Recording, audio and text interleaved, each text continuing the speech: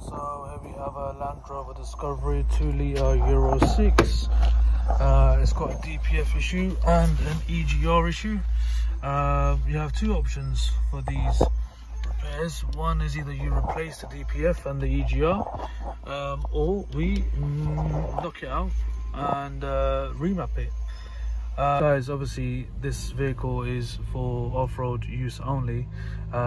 These ECUs we can't do through OBD, we have to do it on a bench, so we have to take out the ECU and connect to it through the ECU pins. The fault codes for this particular vehicle I will post in the description. It was something to do with the DPF back pressure was too high and the EGR had insufficient flow. We've already knocked out the DPF on this one, and we're gonna be doing a DPF and EGR solution via the ECU. So let's get into it. Okay, so the ECU is literally underneath here.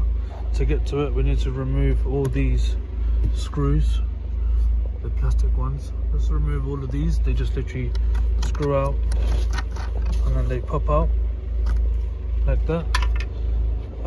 Do that for all of them. Take off this cover, take off this cover. Now we're going to take these two screws out and then we can pop this cover off. You can see the ECU from here. There it is. It's right here.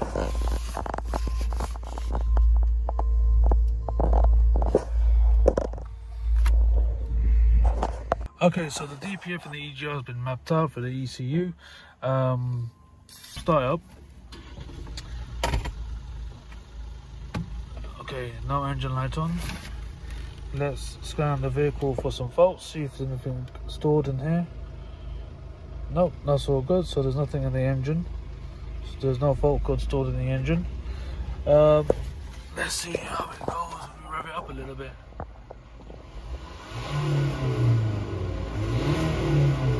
Okay, not so bad. I was expecting it to be a lot worse. With obviously the DPF being so blocked up, there's always going to be black smoke coming out for the first couple of days. It needs a good few runs to clear out all the exhaust system and clean up all that carbon inside.